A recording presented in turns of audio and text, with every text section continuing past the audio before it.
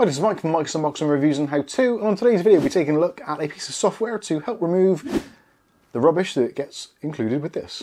Keep watching to find out more.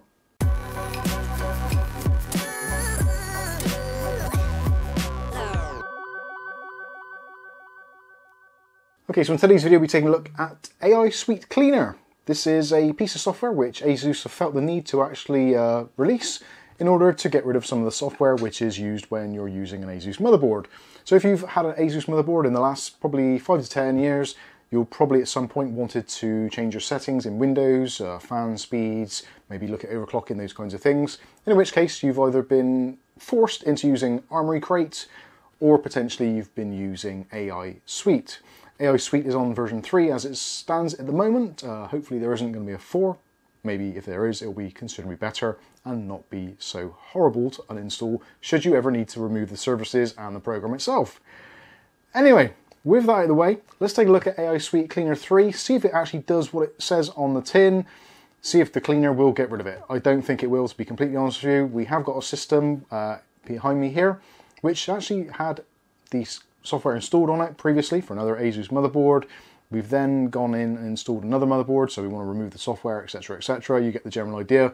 It's proving to be a real pain to actually remove. We've tried Revo and Installer, didn't do it, got rid of most of it, but some of the services still remain.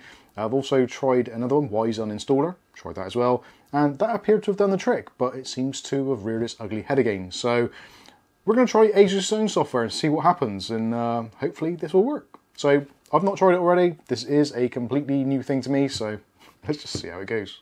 Okay, so this is our motherboard here, as you can see. So this is the X570 ATX, and if you go into your individual motherboard, go into the support tab, and then go into drivers and utilities, go choose your operating system, and then you can go down and you'll find that there is software and utilities. Now generally they'll just show various things. This one actually does show AIsuite Cleaner 3, so they obviously know it's quite common.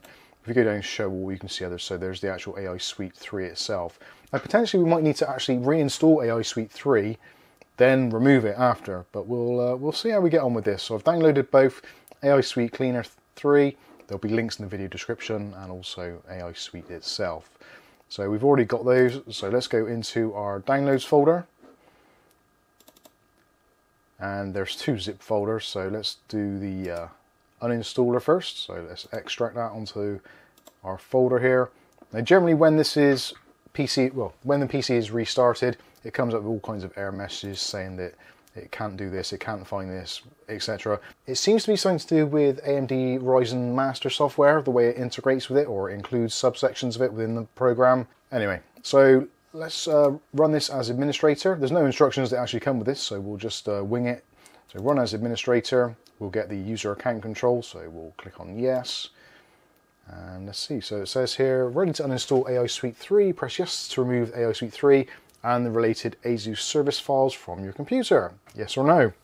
Well, that's definitely a yes from me. So we'll hit yes and press return. And straight away it says remove fan service and AXSP, create process percentage 3 failed.